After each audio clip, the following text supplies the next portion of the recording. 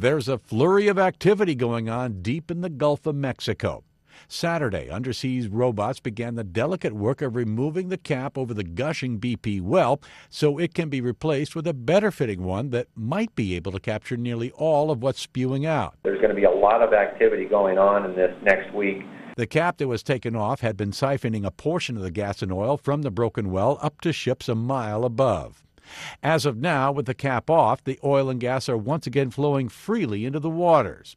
However, BP officials hope to have this problem remedied in the coming days with a tighter dome that will funnel more oil to collection ships. Over the next 2 weeks or so, we'll be able to add another 60 to, or we'll get to a total of 60 to 80,000 barrels a day of containment. Company officials also promise they have a plan B if this procedure goes awry. We're fully prepared to put an improved LMRP cap back on to collect it. So that's the backup for the backup. Of course, none of this is the permanent solution to stopping the oil entirely. For that, BP continues to drill a relief well that could be done by the end of the month.